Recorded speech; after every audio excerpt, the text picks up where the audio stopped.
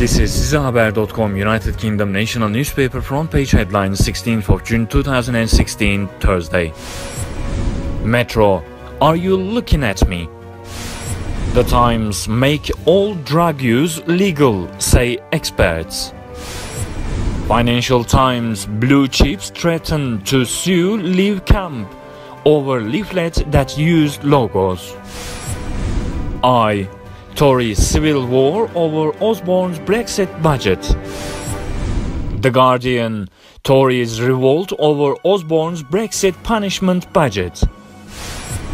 Daily Express, outrage at plot to rise our taxes. The Daily Telegraph, May calls for extra curbs on migrants. Daily Mail, we are from Europe, let us in. The Sun, Tinker Tailor snog a spy.